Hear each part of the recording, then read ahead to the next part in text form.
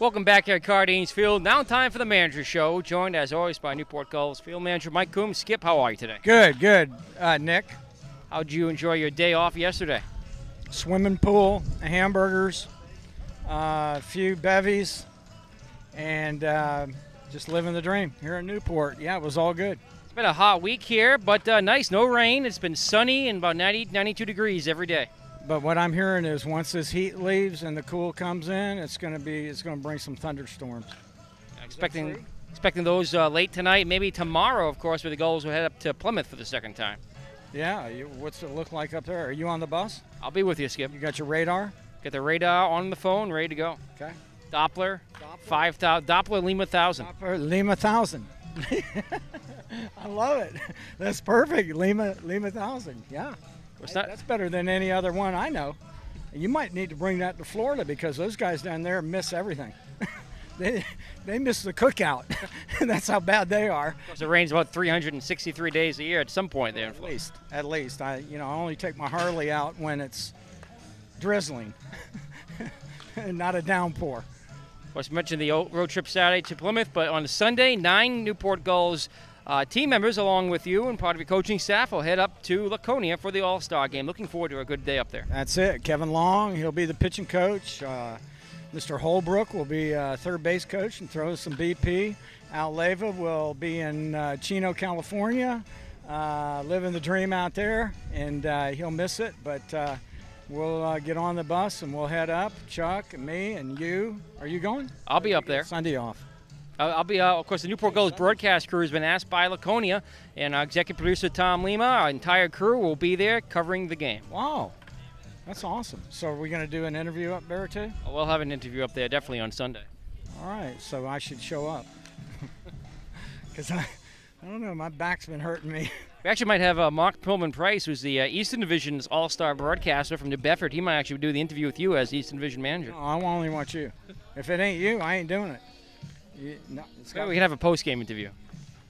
If that works for you, because I'm not going to sell out my boy. Lima time.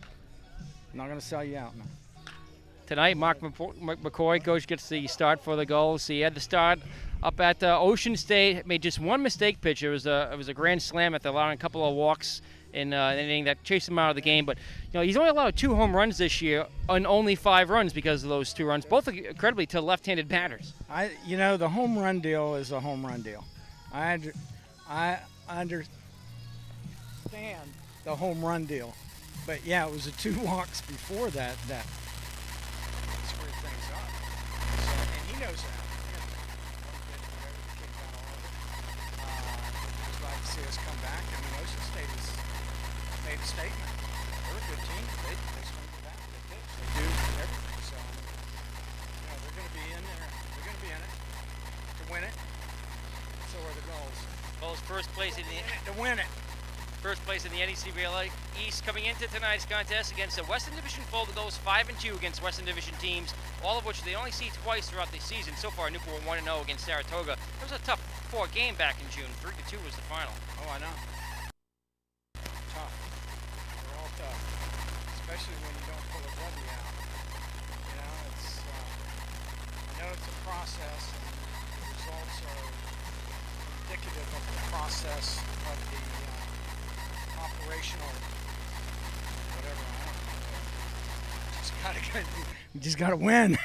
All this other due process and the results and the outcomes and all that.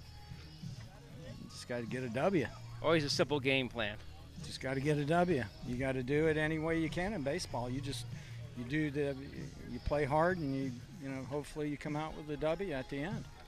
Gulls coming off, speaking of a tough loss in extra innings here 3 nights ago, but they rebounded 2 nights ago, an 8-0 shutout win against the Eastern Division opponent in the Sanford Mainers. That was a solid win all around for the Gulls. We their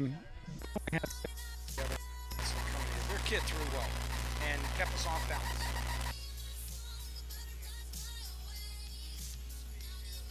Curveball, changeup, double up on a changeup. Our hitters. Okay, you're right there. That sometimes those lefties, they're nasty. They're like a nasty stenosis. That's what I got in my back. Nasty stenosis. So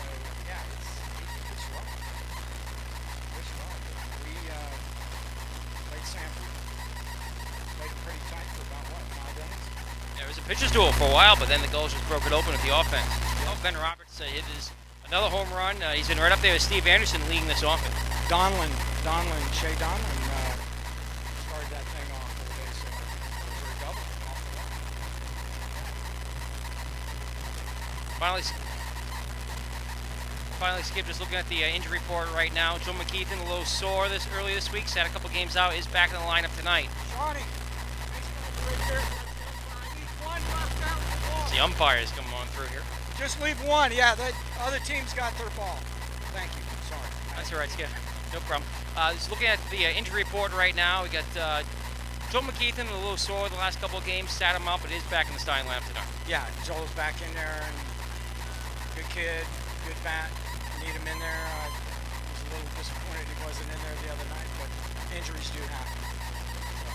How's Timmy Robinson and Mick Van Voss and the other members on the DL? Timmy's toes still bothering him, and Nick threw light yesterday, so he's probably on his way back. I don't know, depending on the situation, whether he can come back or not. I don't know. All right, Newport Gulls manager Mike Coombs, thanks for joining us. Good luck tonight against Brigade. Thank you. That's our pregame visit with Mike Coombs. Newport Gulls baseball is next. It's the Gulls and the Brigade in the first ever meeting at home here for Newport versus Saratoga as our pregame show continues on the NECBR Broadcast Network.